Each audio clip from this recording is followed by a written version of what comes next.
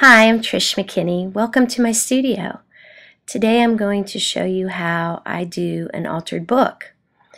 This is a book on window boxes and it's pretty filled up.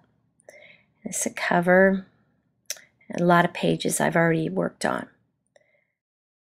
My take on altered books is slightly different in the fact that I use mine for creative prompts, and I use the words and cover up most of everything else. First thing you want to do, the most important part of the process, is to get wax paper and place a sheet behind each of your pages. The reason you do this is so that any of the materials that you're working on will not come through and glue the other pages on your book together or ruin the previous painted pages. So we're going to go over materials for this first part. I love to use Golden brand gesso. It's a lot nicer and smoother after it dries. And I like to put it into this handy squeeze bottle so it comes out easier. You can get it at any Hobby Lobby or Michael's. I use an old brush for this process. And usually I prefer the talcum. This is a 1/2 inch. The next thing I do is I do a process I call reading backwards, where I allow a few words or key phrases to pop out at me.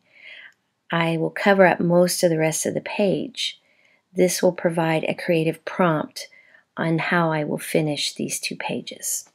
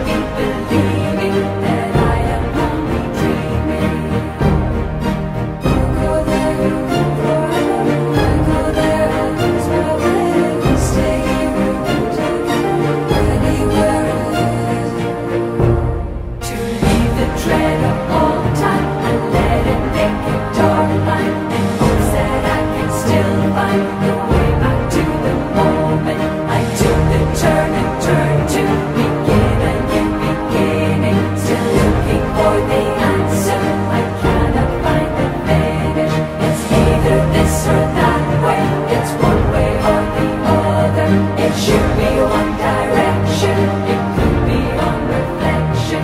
The turn I had just taken, the turn that I was making.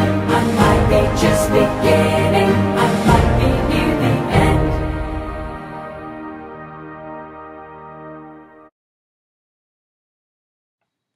So now I'm all done, and here's the finished product. I remove the wax paper, and if you notice all the words that have come through, and I'm very pleased with the colors. This is how I use my stencils. I hope you've enjoyed what you've watched today.